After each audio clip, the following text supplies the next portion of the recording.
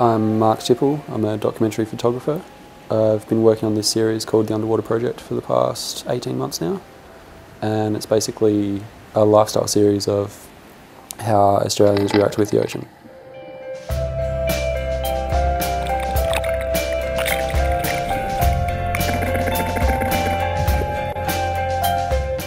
I've actually been trying to shoot this series for the last 10 years, but didn't know how to actually go about shooting it.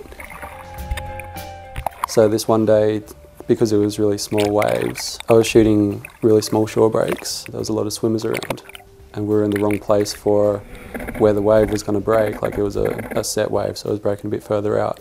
And we all dove under together and turned the camera onto them and fired off a quick 10, 15 photos.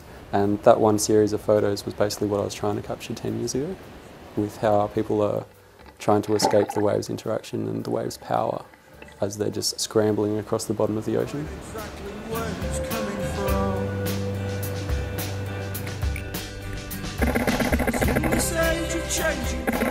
Because I've grown up with the ocean my whole life, my dad was a surfer, my brother's a surfer, it was so ingrained in my upbringing that the ocean is who I am, you know.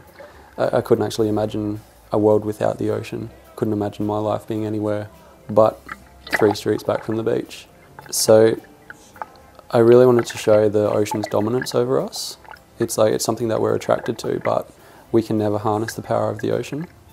We can surf it, we can be in a boat, we can have a luxury yacht, but the ocean can still dominate us.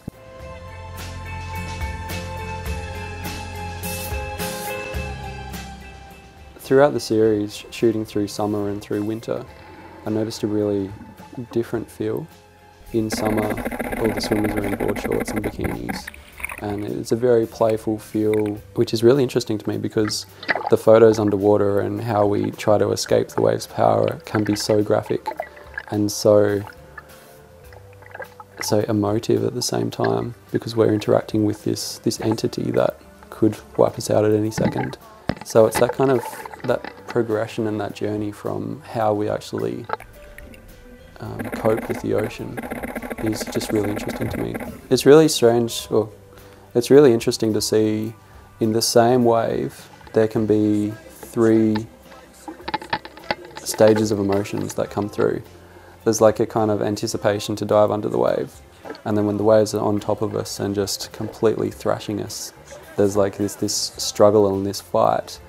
But then when you successfully dive under the wave and come up the other side, there's almost like a victory, like you've conquered the ocean for that one wave. And then as you surface, there could be a wave 10 times bigger coming.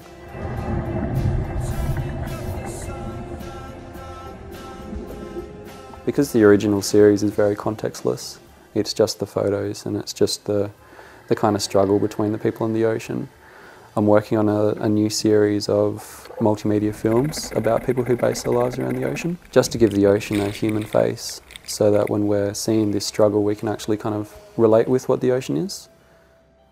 I want every photo that I take to have a lasting impact and to tell a story about something that I'm passionate in. If I can use the Underwater series to tell a story about our relationship with the ocean and have that lead to positive change to the current mismanagement of the ocean, then I'd be very happy. I still haven't taken the shot that I was trying to take 10 years ago. It's something that pushes me every time I go into the water, and I still can't actually say what I was trying to shoot 10 years ago. It's just this thing, this idea that what I was shooting, what I have been shooting, isn't the optimal result. I don't think I actually want to get to that optimal result, because then what will I do?